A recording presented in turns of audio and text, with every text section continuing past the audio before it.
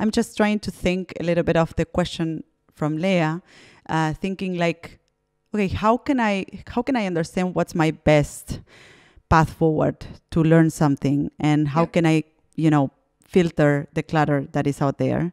So I wonder in which way were different these experiences of like, studying letter design in an academic institution and studying or learning illustration, self-thought. The academic pathway, it's more like, this is true and not true, but let's say in an easy way to explain this, you are fed.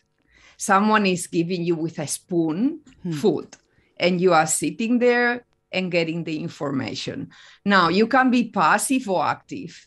If you are passive getting this information, it's going to take a long time for you to digest it. If you are active getting fed, you are going to learn really fast because you have all the tools and all the people there to answer questions. That means you have to ask questions. And in my personal opinion, in order for you to have questions, you have to study. Because if you don't know what you don't know, and you cannot ask so many questions. So if you're an active student, you will have the opportunity of asking a lot of things because you have someone in front of you to answer your questions.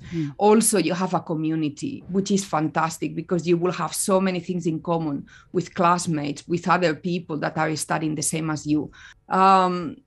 If you are self-taught, you're going to learn slower because no one is feeding you the food to learn.